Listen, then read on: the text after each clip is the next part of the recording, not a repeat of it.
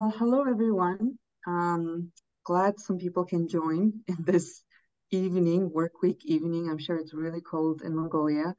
I'm really happy to start the learning session for December at the Mongolian Evaluation Association. My name is Suzanna, and I'm currently a Fulbright Scholar in the US. Previously, I worked in the government and development policy planning, and I think I see some colleagues also in the participant list, so glad to see everyone. But the main guest today is Dr. Thomas Grayson, but he humbly asked me to refer to him as Tom, so we will refer to him as Tom duration of the session today. Um, just short intro about who Tom is. Tom has decades of experience in education and evaluation. His expertise is really expansive and profound. He has evaluated special educational and social programs, crafted intricate program concepts, and established an evaluation and assessment office at the University of Illinois back in 1999 at the Student Affairs Division. And additionally, Tom has offered his guidance to the Illinois State Education Board. Notably, as you may know, Tom served as the American Evaluation Association's president from 2020 to 2022, which also underscores his commitment and his willingness to give back to the community of evaluators, seeing that he's joining and spending his precious time and with us. And we're really looking forward to learning from Tom and discussing, asking questions about, his thoughts based on his decades of experience. And, given that so many emerging trends are happening as well in evaluation, we both were at the American Evaluation Association's annual conference in Indianapolis about 2 months ago. So hope to hear some insights from Tom on that as well. So without further ado, I will welcome Tom. Tom, please take the stage and start with your presentation, and then we'll go into the rest of the program. But before we go into your lecture, Tom, I'm just gonna, I wanna make sure that we have some housekeeping rules set up. So our agenda today goes on as Tom presenting his presentation, and then we will have a quick observation or Q&A right after his lecture, and then we'll do a quick exercise, 10-minute breakout session exercise, and then we'll regroup. We'll do a general observation Q&A session, and then the session will end. We're planning to have the session for about 1 hour. So if you have any questions, please feel free to write in the chat. Tom will not be able to look at the chat, but I will be able to look at the chat questions and ask Tom or tell Tom to ask the participant to open their voice and just ask on their own. So if there are no other questions, Tom, please take the stage. Over to you. Thank you very much, Suzanna.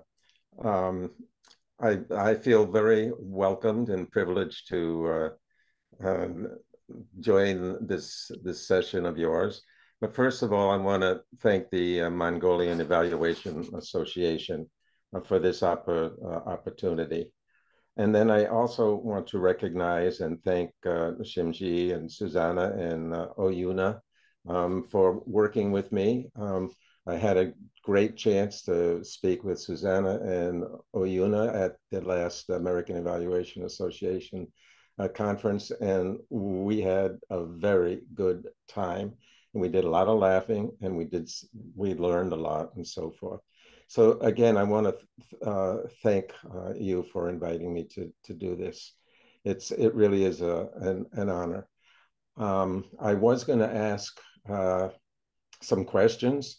And I don't know, maybe Suzanna, you can just give me an understanding. I just want to know how many of you, first of all, Sam Benyanu, I hope I pronounced Sam Bano. Oh, Yes, yeah. Sam Bano. Uh, Very close, Tom. Yeah, oh, that very close. counts. I, I'm, I'm getting there. How many of you are practitioners? We have one like. Um, I don't see the colleagues, so I have two people reacting. How many of you are academics?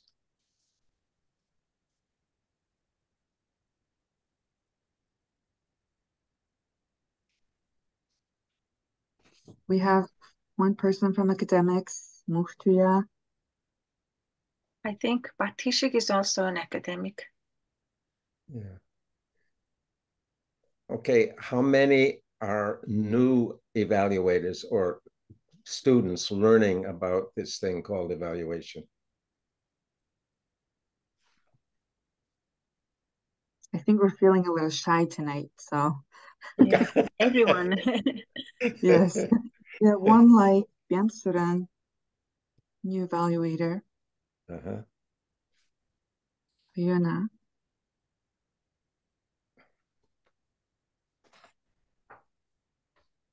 Tom, why don't I ask, before you start with your presentation, I see this beautiful giraffe on the screen. So why don't you please explain to us who this giraffe is and how you came about talking about evaluative thinking with your giraffe?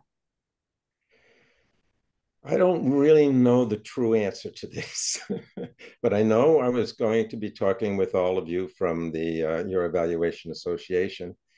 And then when I thought about evaluative thinking, I went way back, maybe about 3 or 4 years ago, and when I was teaching here at the University of Illinois, um, a class on evaluation society, this word evaluative thinking came up. The word evaluative uh, inquiry came up. A lot of evaluative things came up. So I wondered, do giraffes think, and do they think evaluatively? And then when I actually used the AI, artificial intelligence, to help me make these little characters of giraffes. But as you can see, this giraffe is really thinking. And you can see the wheels and the question marks and the light bulbs and so forth. This giraffe is evaluative thinking and wants to talk with all of us. So let's begin. Whoops. Here's a mama giraffe and a baby giraffe.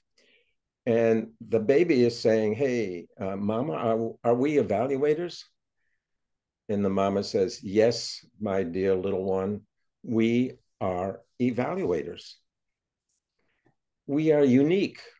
We have long necks, which give us perspective. Our necks allow us to see far and wide. And we can see the larger picture, the highest standards or goals of a program. We strive, my little baby, for excellence, and we don't settle for what is easily reachable. And our long legs and steps show measured progress. Our steps are deliberate and well thought out, and we are careful and calculated, ensuring that every step is purposeful and leads toward a clear goal. And since we have a gentle nature and approach, we can describe our methods to evaluate programs with empathy and respect while being mindful of everyone involved, all the participants and the administrators and the funding agencies. And we have a unique pattern of spots, which allows us to recognize unique trends in the quantitative and qualitative data that we collect during the evaluation process. Not only that, we have a keen eye to see subtle but significant details. We also recognize the diversity of the participants that in the programs that we are evaluating. And our height, our towering height, encourages us to set ambitious targets and benchmarks, aiming to reach new heights in performance and outcomes. All these things allow us to have deeper meaning in the context of the evaluation, and emphasizing perspectives, careful planning, respectfulness, attention to detail, and ethical practice. Okay, hey mama, how do we begin an evaluation? Bob Stake, here at the University of Illinois, well known for case studies, he said, we begin with evaluative thinking. And this allows us to recognize first the question, then the methods. Better first to ask, what do you need to know? Then how to go about finding it. Indeed, evaluative thinking is the core of evaluation. So, little one, let me explain a bit further. I'm going to tell you all about evaluative thinking, the mindset, the key components, why it is essential, the process, and some of the tools and techniques. We will also have an activity, as Suzanna mentioned earlier. And after all this, you can ask more questions and we'll have some discussion. So, look at that giraffe up there. What's that giraffe doing? He's thinking evaluatively and critical thinking. But before we go into that, I want to ask you to be thinking about this. What is the meaning of thinking? When we say evaluative thinking, well, what do we mean by thinking? And also, my question is choice. This giraffe is looking around, learning about thinking, and it's going to make choices. So what do you think about choices? Think for about 15 seconds.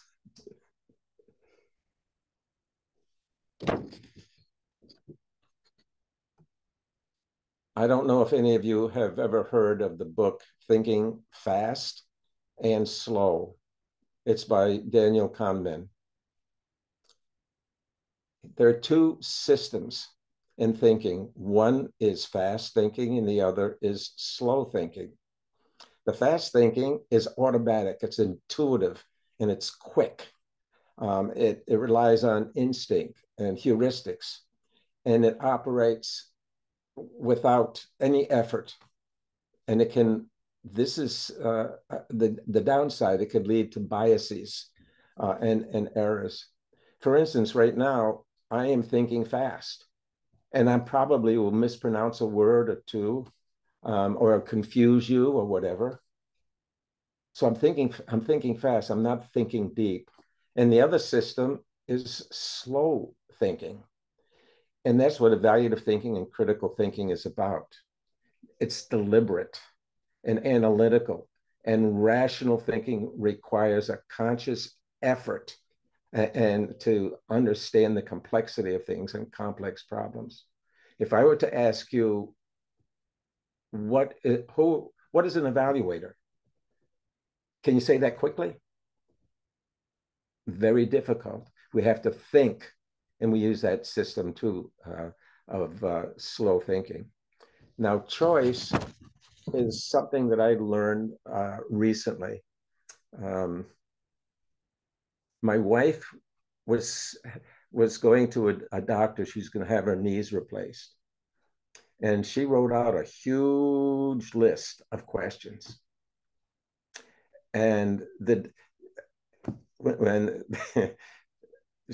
my wife kept asking question after question after question, and she was very particular, and she wanted to know a lot of information about this process. And then when the doctor looked at me, I said, I don't really have any questions. I can live with what you said and what my wife said.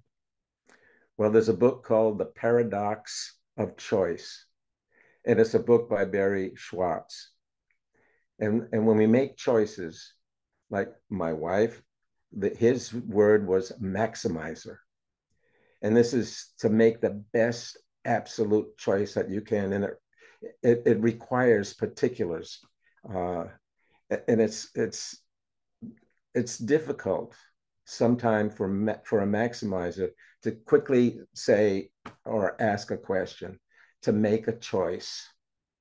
So when we make a choice, maximizers will go through all the detail, all the particulars. And in this book, Schwartz says that the maximizer has a difficult time with sometimes stress or anxiety because they want things to be perfect. Now, me, when the doctor looked at me, I just said, hey, I can live with that. And he calls this choice making as a satisficer. So I can live with it. Go ahead. And I think that's who I am. I make choices, easily and quickly. So I don't experience a lot of anxiety and stress as a satisficer because I don't want to be critical about some things. So when we make choices, we either go in particulars or we do not. This is very important when we start talking about evaluative thinking and critical thinking. And the giraffe is, I think, a maximizer. Here's a definition of evaluative thinking by some of our colleagues in the field, well-known colleagues, Ann Vo and Tom Archibald.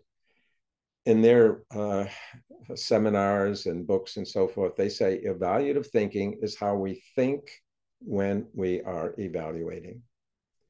And Ernie House says, indeed, evaluative thinking constitutes the core of cognitive processes.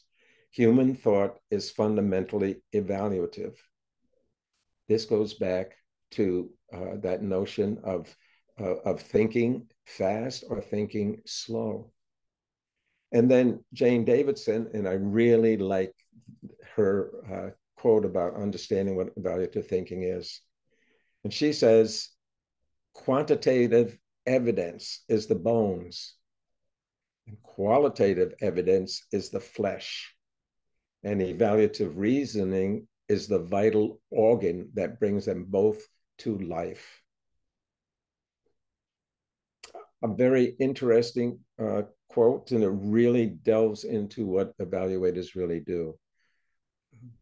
Mixed message, qualitative evidence, quantitative evidence, and bringing it all together to make decisions about a particular program or project. Now, critical thinking, Michael Scriven and Richard Paul, I don't know if you know who Michael Scriven is, well known. I'm founder of Evaluation and recently passed away. But he said critical thinking is the intellectually disciplined process of actively and skillfully conceptualizing, applying, analyzing, synthesizing, and are evaluating information gathered from or generated by observation, experience, reflection, reasoning, or communication as a guide to belief and action. And this is what I call slow thinking. And as an evaluator, when we want to be critical and apply and analyze, we have to think in detail. We have to think, what does that mean? And how are we going to get information? What does reflection mean? And so forth. This is deep thinking for an evaluator. It's critical thinking. Okay, this giraffe is wondering, hey, what's the overlap between critical thinking and evaluative thinking? I really like this giraffe because sometimes that's where I am, right in the middle. Sometimes the questions that are asked or the questions that I ask, I go, is this evaluative or is this critical? So it involves questioning and examining beliefs and arguments and evidence to form a well-reasoned judgment or a solution while being open to new information and perspectives and avoiding biases or logical fallacies. Now, Michael Patton, he says learning how to think evaluatively is learning how to learn and think critically. Rigorous evaluative thinking combines critical thinking, creative thinking, inferential thinking, and practical thinking. I have difficulty really synthesizing Michael Patton's quote, but I think it's spot on. I have to analyze that with, a deep thinking. And then Schwant just simply says evaluative thinking requires critical thinking. And Michael Scriven says, hey, critical thinking requires evaluative thinking. So key aspects of evaluative thinking: questioning and curiosity. And this involves continuously asking questions. When we are evaluators, we need to know who is this program intended for? Why is this program there? Why is somebody funding it? What is going to be done? And when? And how? So questioning and curiosity are critical. Then we have evaluative thinking relies on evidential information to make judgment. When I hear the word evidential information, I'm thinking of quantitative and qualitative information, or a mix. And this includes collecting data, analyzing it, and using that information to draw conclusions, to make choices about the value, merit, or significance of a program or a policy or an object, and so forth. And a systematic approach. Evaluative thinking involves a systematic approach to understanding the complexity of a program, the culture, and the background, and gathering information and analyzing it and using it to make judgments. And reflective practice. Evaluative thinking encourages reflection on practices, on our decisions and our choices that we make, and the particular outcomes, whether they're intended outcomes or not. And decision making. It aids in making informed decisions by providing a framework for assessing the implications and potential fallouts or consequences of different choices. When we think slow or fast, when we make a choice, looking for all the particulars and the details, or we just say, I can live with that. And this choice making, when you make a choice, are you really thinking about the fallout when you make that choice? Are you really thinking the consequences? If you're evaluating a program and you make a choice to change, say, the methodology, or you make a choice to ask the person who is funding this program about, do you like what it is, or should you just quit it? And the consequences, if you say, let's just quit it, and they're the funding agency, and they say, well, we're going to quit it because it doesn't meet our goals in our government or the policies or the legislation.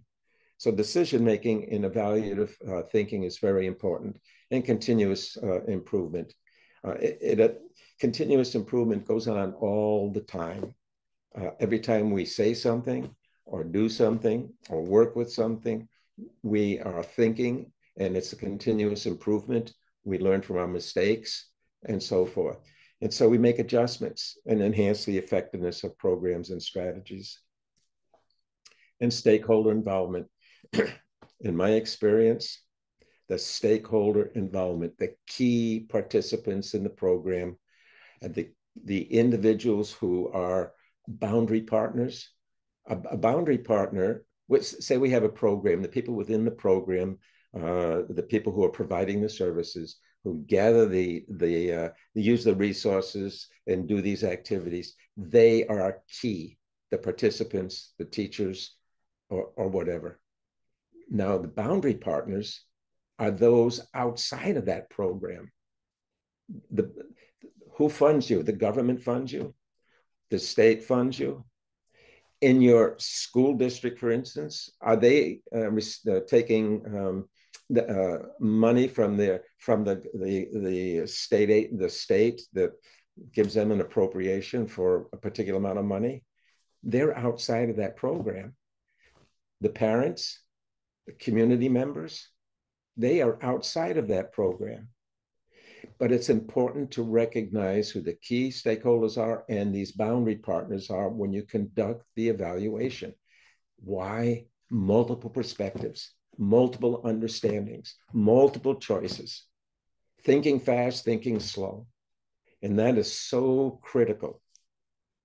So these aspects of evaluative thinking, like we were talking about, are applied in various contexts: educational, nonprofit organizations, businesses, governmental agencies, or policies. And it's a valuable skill set for leaders or managers or educators or anyone that's planning or implementing or assessing projects or programs in terms of merit or significance. I want to share with you something that I did that I learned from my very first evaluation experience. And I can guarantee you that I didn't think of any of these aspects of evaluative thinking. My very first job after I graduated from here at the University of Illinois, I got a job at the Illinois State Board of Education. I was in the evaluation unit, and I was charged to conduct my first evaluation of a program in a juvenile detention facility. It was a prison north in Chicago. I went in there feeling proud and great, and I did a portrayal. It's kind of like a case study. I went in there and I just sat down, took out my pad, pencil, and just wrote what I saw. I saw these young juveniles imprisoned. They were just sitting, attention in the desks, nothing on the desks, nothing on the walls. They were all concrete blocks.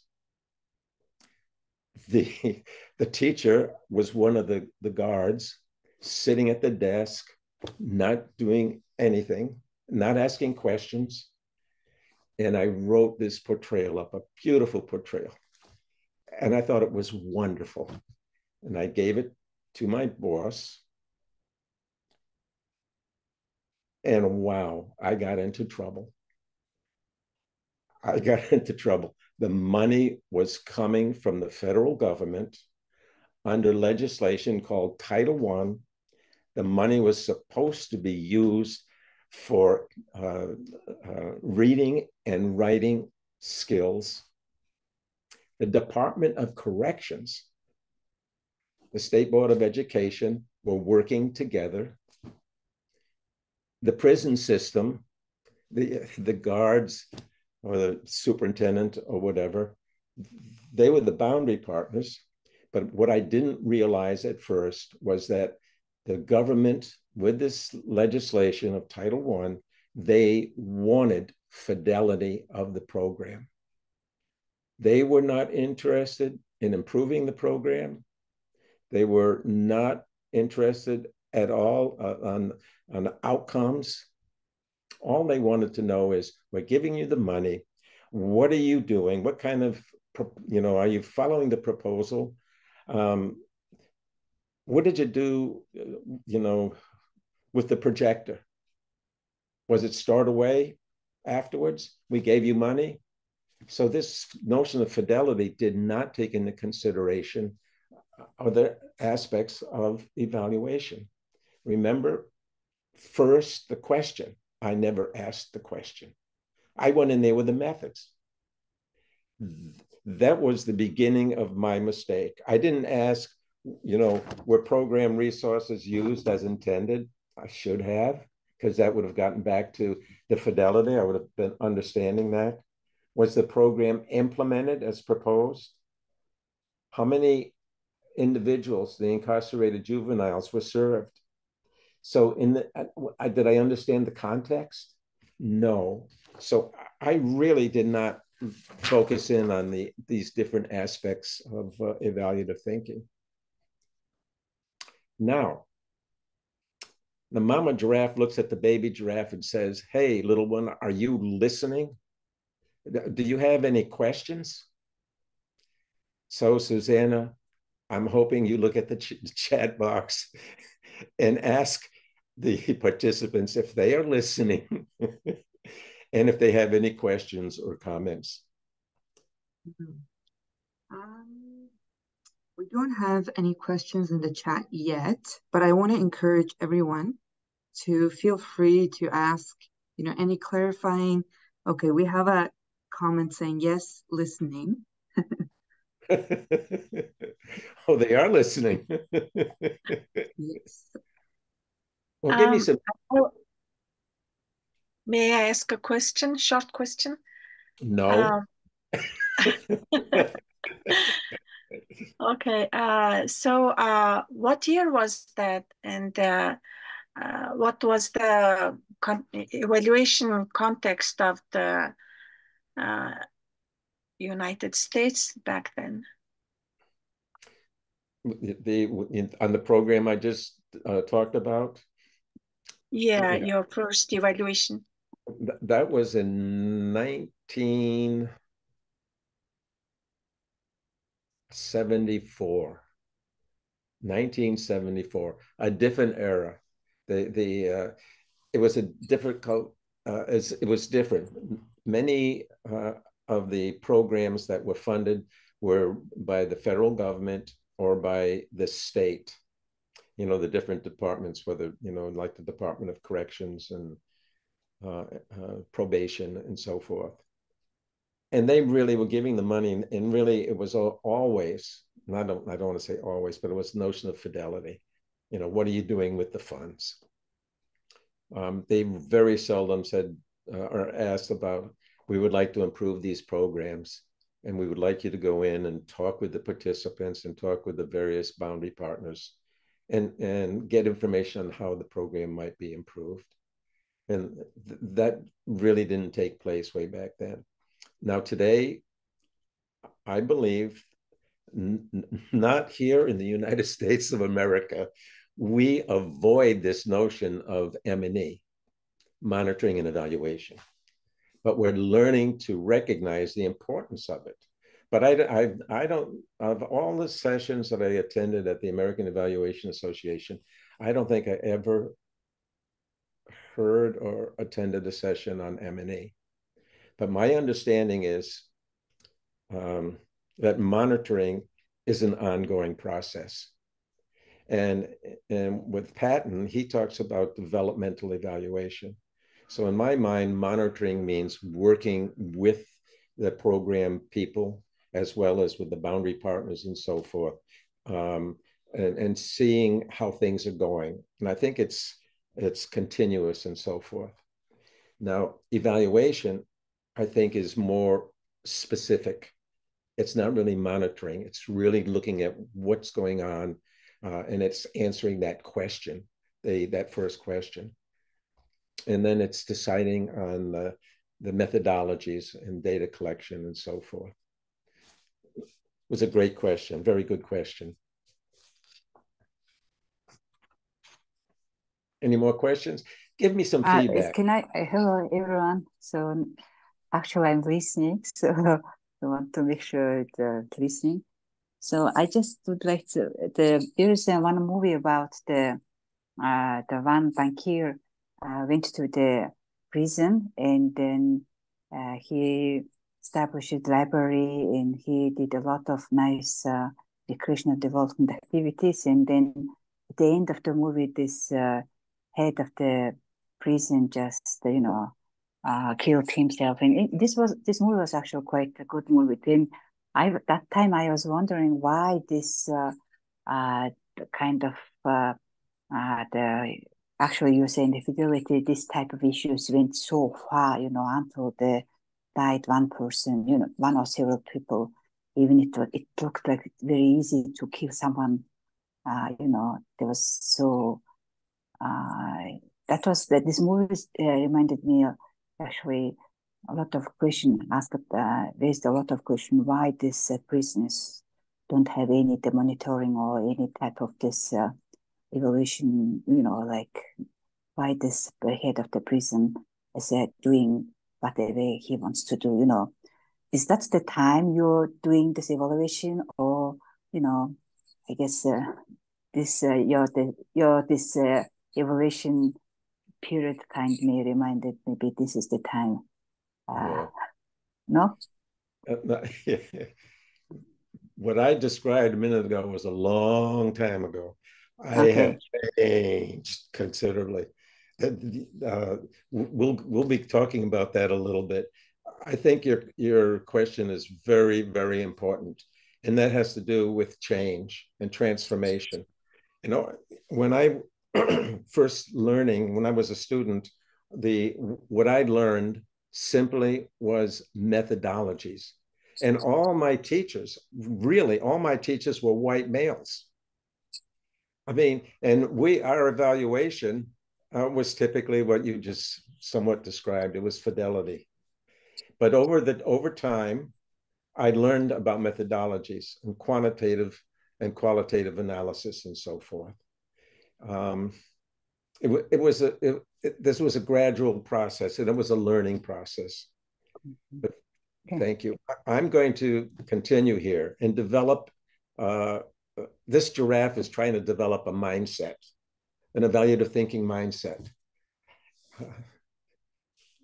So, Chimji, you have another evaluator there. Yes, my shadow evaluator. Okay, this evaluative thinking mindset is interesting.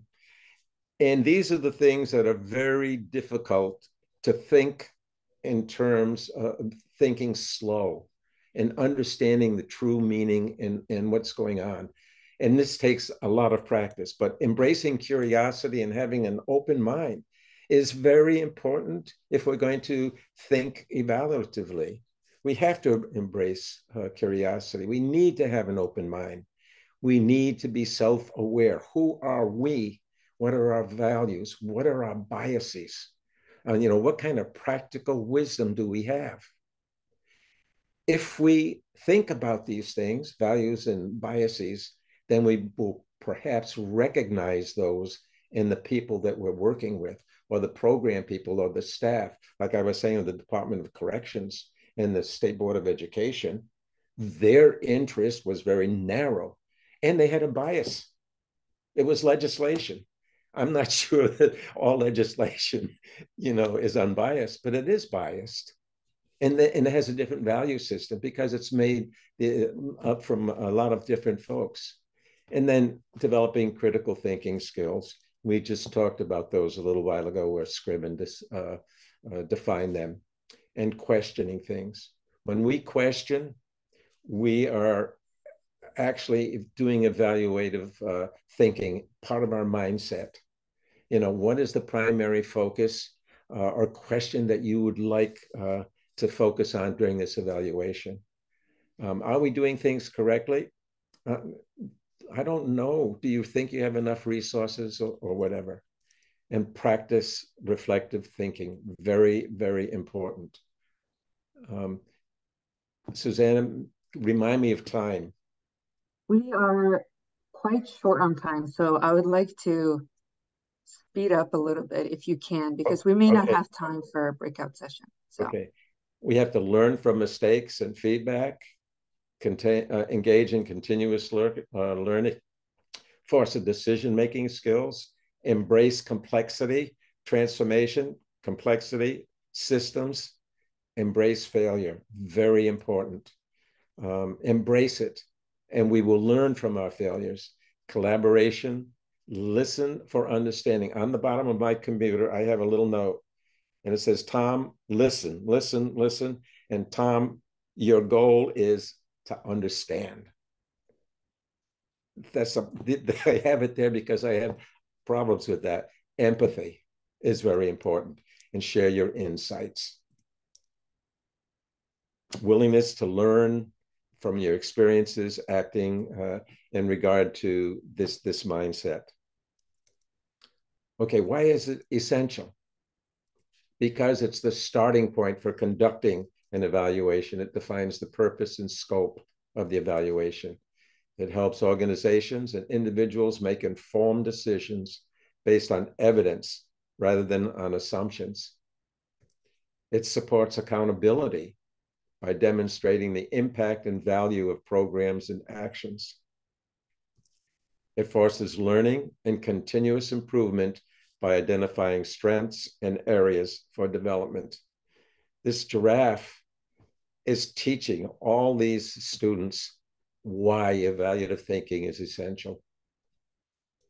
It enhances transparency and trust among stakeholders. When I talked about the program at the prison system, transparency and trust was speaking truth to power. I made a huge mistake, but I learned from that. I didn't understand what speaking truth to power meant. This is the process. I will go quickly through this because this is what we normally do in the sense of conducting evaluations, but we have to think clearly. Define the purpose and scope, we collect data, we analyze it, we interpret it, we make judgments, we communicate findings, and we use those findings. This process is very important for understanding when we conduct evaluations. And each section, we have to think evaluatively. And then let's look at some tools. This is fun. SWOT analysis. And I would imagine that most of you know what SWOT analysis is. It's a tool that evaluates the strengths and weaknesses and opportunities and threats related to making a decision or a project. Now, this giraffe is looking for feedback. And this is actively seeking and utilizing feedback to provide new perspectives and understandings and insights. Very important feedback. You learn about yourself, about what you're doing that is appreciative, and that which you need to make corrections. Case studies. Case studies are fun. I had a lot of fun in that prison system doing the portrayal. I learned a lot about it. Mindfulness and emotional intelligence. This is being aware of your own values and biases and so forth. It's an emotional intelligence. When you walk or you meet somebody, you're looking at me, you have emotions. And if they're angry emotions or this guy doesn't know what the heck he's talking about, how can you control those emotions when you're doing evaluation? Then you have mind mapping. And I would imagine that many of you have been in a program, or you're working together, or you're on the board, or like in the association, there's an issue or a problem, and you do mind mapping where everybody is involved to, give their thoughts. I hope you don't hear that my phone. Sorry, we have about 10 minutes until the hour. Okay, Just critical FYI. thinking. Critical thinking, peer review, and reflective practice. We talked about all these. These giraffes are good evaluators. Okay. Great. Thank you so much, Tom. Yeah. Here's the question in the groups that you're going to put. You are an evaluator, and you were asked to evaluate this classroom for accountability to governmental funding agency. The government gave you money. They want accountability. And you were asked to evaluate this classroom. So think evaluatively, critically, what questions might you ask during the evaluation process? I would like to suggest to make the exercise for 5 minutes. So 5 minutes for the breakout sessions, and then we regroup and then spend about 5 minutes. One person from each group discusses, sort of summarizes their discussions per breakout group, and then we do a quick Q&A, observations after, and close the session. What do you think, Tom and Jimge? Excellent. Great. Yes, so I will I will create 3 breakout rooms, so maybe 5 to 6 people in each group, and we'll convene back in 5 minutes. So I visited every virtual room. They were having very heated discussions, so I urged everyone to come back to the main room.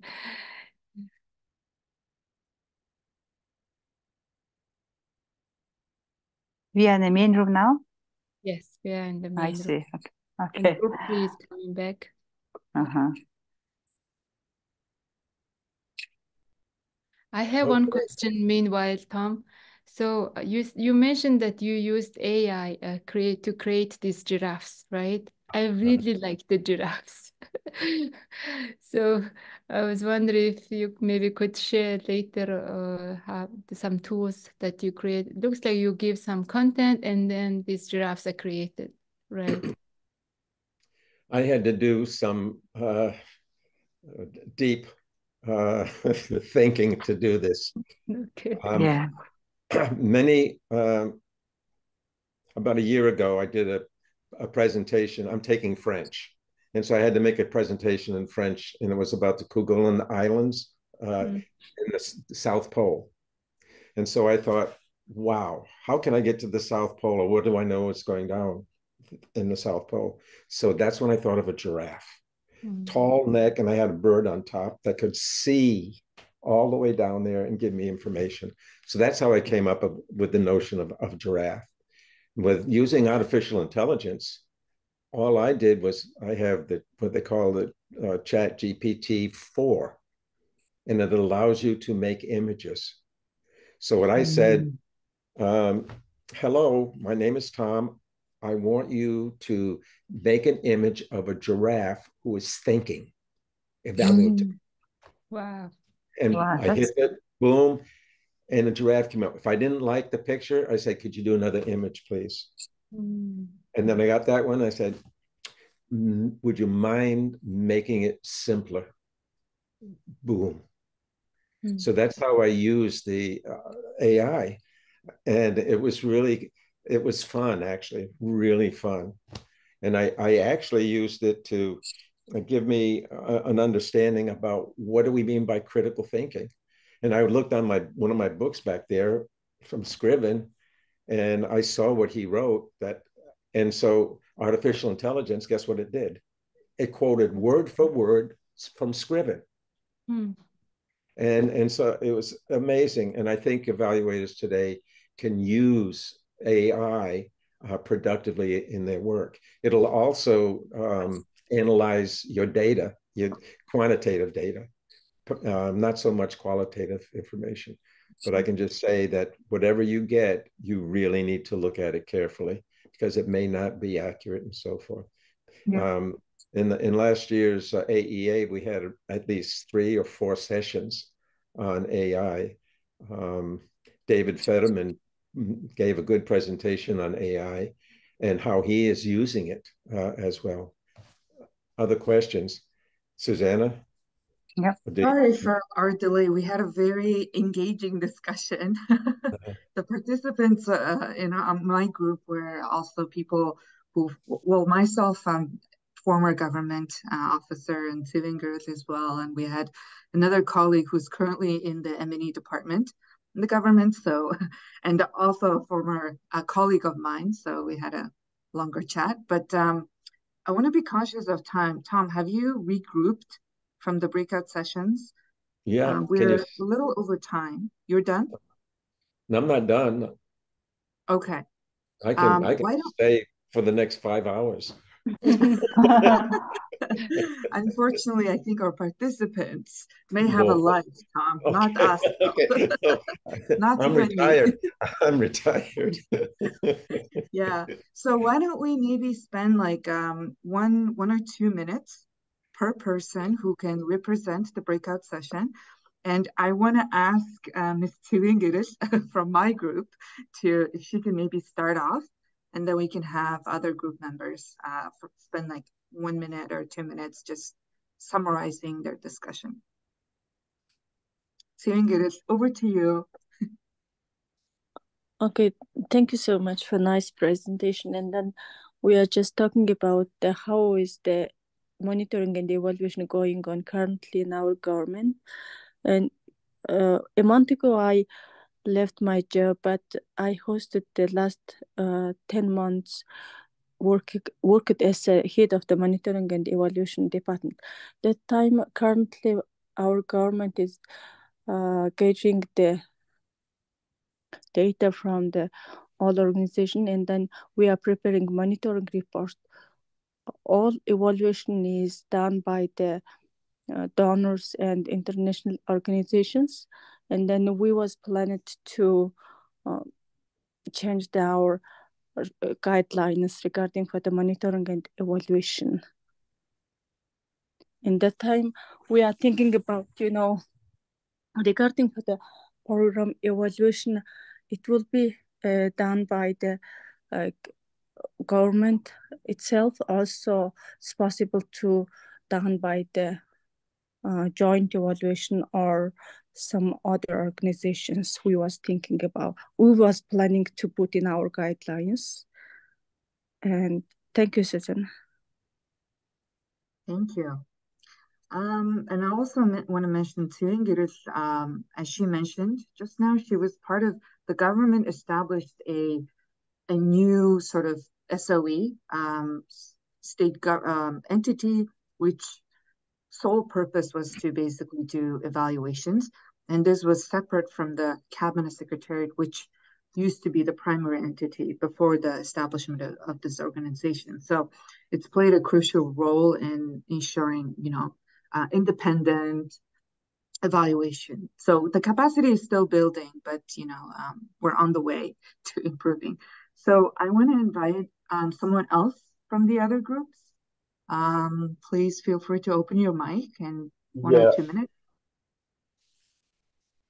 I think just from our group, this moderator has just suggested me to explain the discussion of our group.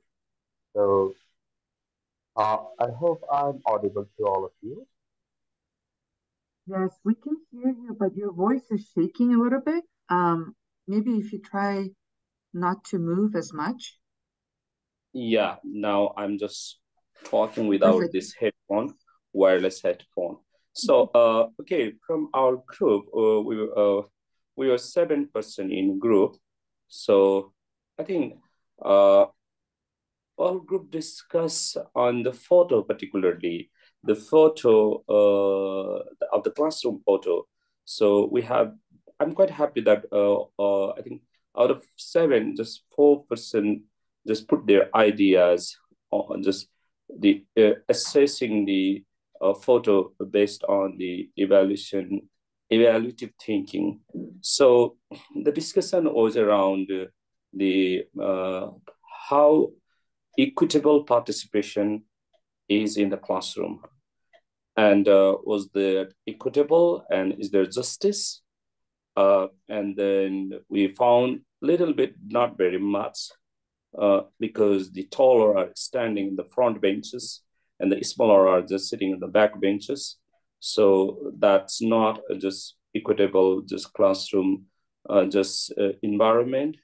And in that context, the teaching, just teaching is not just reaching or not just understanding or participating by all equally. That is one aspect. Another, just our participants just put ideas around how contextual is the context or the teaching, because that's education sector. teaching learning process. So was the context, was the content, was the, just intervention, the contextual to the policy or the need of the participants. So that is questionable. So on the other hand, just there is discussion around accountability, accountability of the government, accountability towards the, just funding, just donors.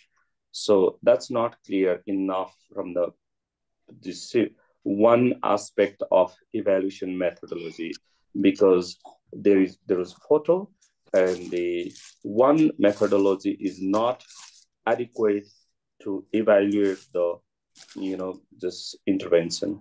So this is all what I just remember, because I didn't take the note. So if there are some more from our just group members, I would really appreciate. Thank you so much, and for your very succinct summary. Before going to Tom, I want to ask the other group. I think we had 3 groups, right? Okay. We have 1 group member left. Can the member from the 3rd group please speak up and summarize your discussions? And then we'll go back to Tom. So maybe, are you hearing? Is it okay? Yes. Yeah, maybe we actually, with our group, the 3 of us, we didn't go so far. Like, we just trying to struggling what kind of questions actually about asking this.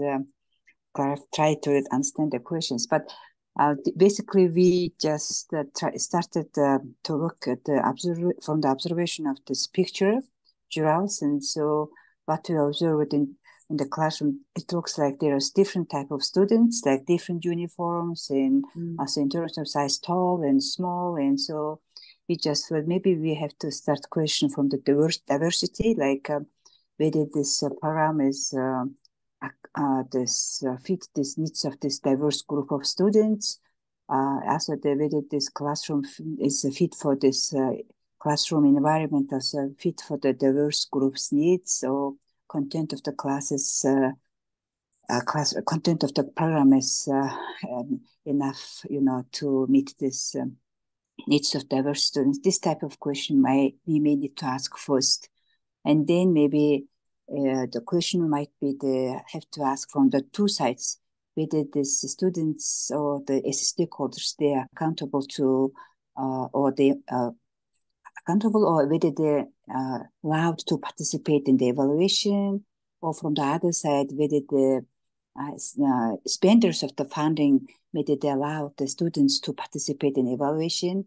Basically, we have to combine issue of the accountability with the participation. So maybe this type of question, we just, the end of this discussion, we came to this type of conclusion. So maybe if I missed something, maybe Simon, you can, from Austria, she's from Austria, she said, so she can add here. Thank you. Great, thank you, Patricia. All right, Tom, there you go, 3 groups, discussions. What do you think? You're mute. Okay, perfect. Okay. Awesome. I really feel good and appreciate all the participation and your comments. I think we're what we would say are spot on. Was really, really good. I found this session fun. Actually, I was thinking about what I was saying and what I was doing, and then when I'd be reading and off the slide or whatever. I really I enjoyed it, and I want to thank all of you so very, very much. When I ask for feedback, I just always remember it's important to ask for feedback so that you can learn when you're doing your evaluation and evaluative thinking. You need people to give you feedback so that you can make adjustments and understand. And that means you have to be open, and you have to understand your biases and so forth. I know when I served as president on the AEA, I wasn't thinking. I was doing quick thinking, about you, Tom, you're the president, and here are 12 board members. And I never thought about they all think differently. They all come from various backgrounds and they have tremendous experience. And so when I would set the agenda, I was not really thinking clearly. And then it was very diverse. And it made me think about my own biases. Every one of us has biases. And made me think about my own values and where did them values come from. So those are the things that I learned when I was putting this session together. Very important to do those kinds of things. So this was fun for me. I learned a lot, and the only thing I wish you would have done is giving me some feedback and telling me, hey, you're not saying the right things, or whatever. I have one other thing to say, and correct me, please. Shin Oni Min Hojie. Wow, that's right. Happy New Year. Yeah. Merry Christmas. So actually, in 2 days, you will have Christmas, isn't it? 2 or 3 days. Yeah. Yes, Christmas. yes. Merry And Christmas. we're getting ready to we live in Champaign-Urbana, the University of Illinois. It's in the middle of Illinois. And tomorrow, my wife and I were driving up to see our daughter and grandkids in Chicago. We'll spend 2 days. Then we'll get in the car and drive out to Kansas City, which is about a 5-hour drive for the other daughter and grandkids and great grandkids. I have 4 great. One was born yesterday. 5 great grandkids. Wow. So, anyway, nice. Thank you so very much. I had fun, and thank you all. Just wonderful for inviting me, Oyuna, Shimji, and Suzanna. I can say Suzanna as well. So thank you very much. Thank you so much. Thank you. Thank you, everyone, for making time and participating. And it's been a pleasure to talk to you, Tom. Just You're always welcome in Mongolia. Yeah. And thank you very much. Thank you so much. Bye-bye. Bye-bye. Have a good evening. Thank you. Yeah. Thank you. Have a nice day. Have a good night. Okay.